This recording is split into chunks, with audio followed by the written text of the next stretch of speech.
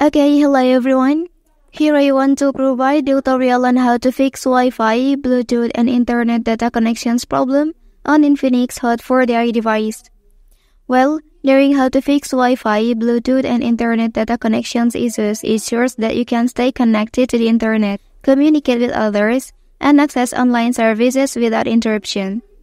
It is essential for maintaining productivity, staying in touch with others, and accessing important information or resources when you need them. So let's go to the tutorial.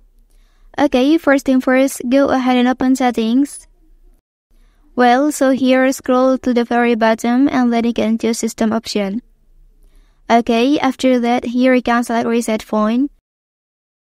And then you might see the 3 reset options below, so select the first one. Okay, and then click reset and enter your passcode.